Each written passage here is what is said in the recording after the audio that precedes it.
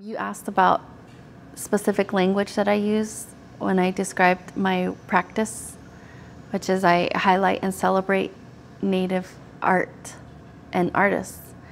And that is in direct response to museum representations of Natives and Native art as being static, stuck in the past, and really being ahistorical.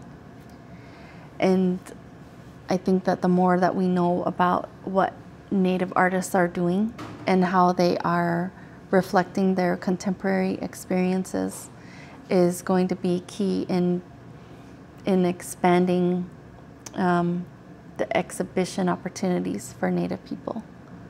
Because then it just relates, it helps Native artists relate to the buying public and also the viewing public.